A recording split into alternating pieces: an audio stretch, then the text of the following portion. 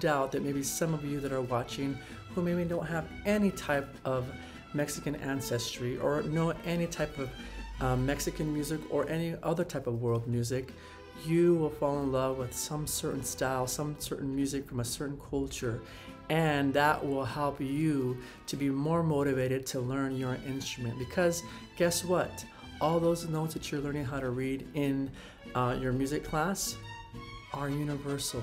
So you can pick up another instrument, learn how to play it, and learn how to read those notes and be able to play all kinds of music from all over the world. And that is what I want to transmit to you, a love for music.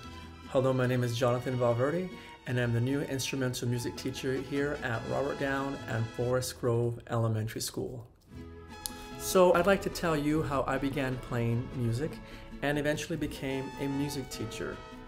When I was in elementary school, I, like many of you, learned how to play the recorder, I believe in 4th grade. But before that, I began playing the piano and just picking up songs here and there because my dad was also a piano player. He also plays the trumpet, the guitar, and the drums, and the bass as well. But I really liked the piano and I liked to sing, so I began singing and playing the piano. And when it came time to pick an instrument, we had a trumpet already at our house. So I decided to go ahead and begin playing the trumpet in 5th grade, and I was pretty good. I practiced a lot and I just really enjoyed the sound of the trumpet. And I won't play it for you here because I have some neighbors upstairs that might get upset. When I began college, I realized that I wanted to become a music teacher. And when you're in college, you have to choose one primary instrument. Although you do learn how to play all the other instruments proficiently to be able to teach kids how to play those instruments when you're in a band. Even though I played trumpet and I was pretty good at it, I decided that I wanted my principal instrument to be my voice. I took all the classes that I needed, and I also took methods classes for different instruments that you'll be learning in my classroom. Of course, you'll be learning how to play the trumpet. You will also be learning how to play, if you choose, to play the flute. I'm holding it the wrong way, but here's the flute. And you will also have a chance to learn how to play the clarinet. The saxophone. This is a pretty old saxophone that my friend let me borrow. And so here is a saxophone. And we also have a string class that we will be learning how, you'll be learning how to play the violin, and the bow is here also. So you'll be learning how to play violin. And you'll be also learning how to play the cello, and it is in the case. I'll get that out for you just in a second. You'll also have a chance to learn how to play the viola, which is a little bit larger than a violin, and it has a little bit deeper sound. And it has a different function in the orchestra as well. You'll also have a chance to learn how to play the bass, also percussion. My goal for the 5th grade instrumental music program is to introduce you to all these wonderful instruments and to teach you the fundamentals that you will need to go further in your music learning process. And if it turns into a music career, that is amazing. You'll learn how to read music, you'll learn rhythm, you'll learn tempo, you'll learn fingerings, you'll learn bowing, you'll learn tone, you'll learn how to play together in a group, and you will also have a chance to learn about world music, which is one of my favorite subjects. And this is why I love world music. I am a mariachi singer as well. I also play the trumpet in the mariachi band, but I don't have the trumpet with me right now.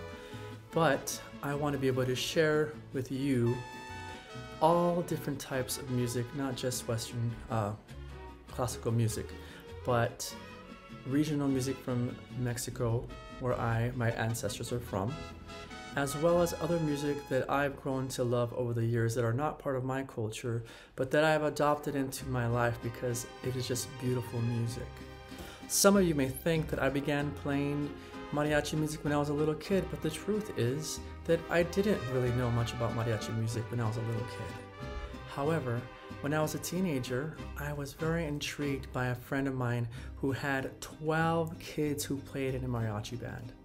And as a result, I made friends with some of them, and I said, you know what, I'd like to try to sing mariachi just for fun one time. And I sang a mariachi song in Mexico just for some friends, and I found that I loved it and I was actually really good at it. So I have no doubt that maybe some of you that are watching who maybe don't have any type of Mexican ancestry or know any type of Mexican music or any other type of world music, you will fall in love with some certain style, some certain music from a certain culture, and that will help you to be more motivated to learn your instrument. Because guess what? All those notes that you're learning how to read in your music class are universal. So you can pick up another instrument, learn how to play it, and learn how to read those notes and be able to play all kinds of music from all over the world. And that is what I want to transmit to you, a love for music. So when you go to middle school, you can continue playing music. When you go to high school, you can continue playing music. And guess what? Don't quit, because not only is music fun and fills you with so much joy, but guess what? You can make some good money being a musician.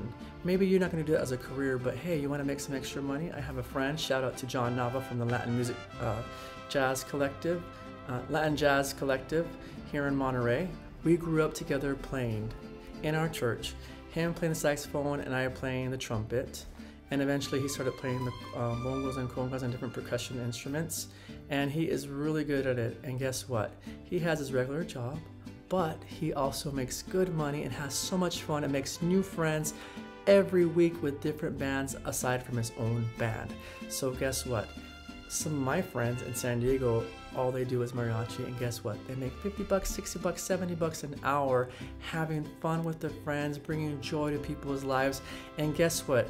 That can be you too.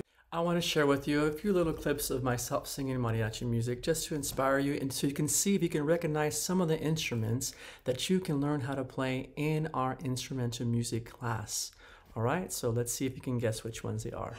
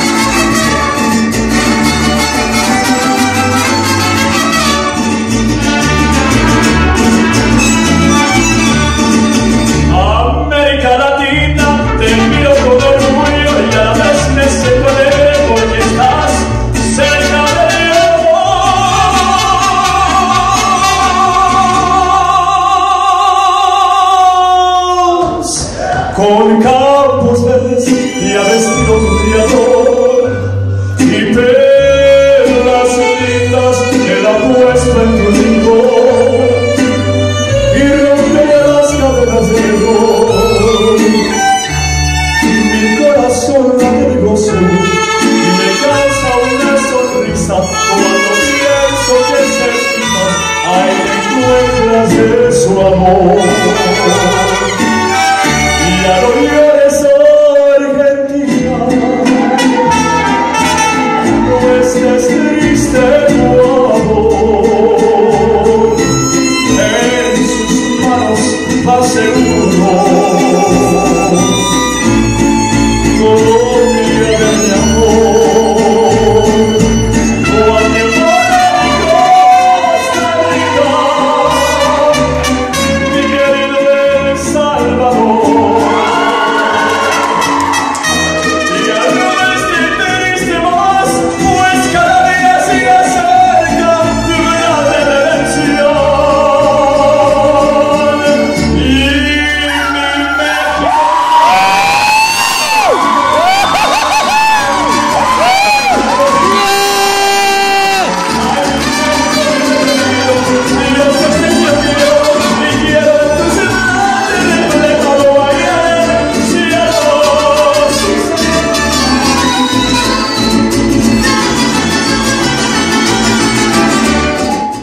If you saw violins, you are correct.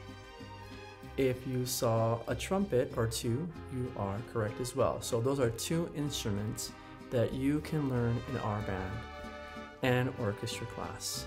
So what happens next?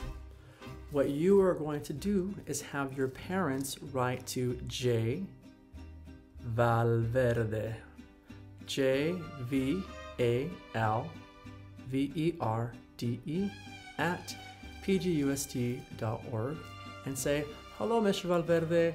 We really liked your video and we really want to learn how to, my child really wants to learn how to play the trumpet or the saxophone or the flute or the violin or the clarinet or the trombone, or what else did we forget? Did we forget anything else? The cello, the viola, or the bass, or percussion instruments. Or if there's another instrument you'd like to learn, please tell me in that email. And I will look at all those emails and say, okay. This person wants to be in this class, this one wants to be in that class, this one wants to be in this class, and that class, and that class, and that class, and that class. And if you don't know yet, if you're like, oh, I don't know, I really like 2 or 3 different instruments. Well, guess what? Pick one and join that class. I'll put you in a class. It'll be 4 different groups.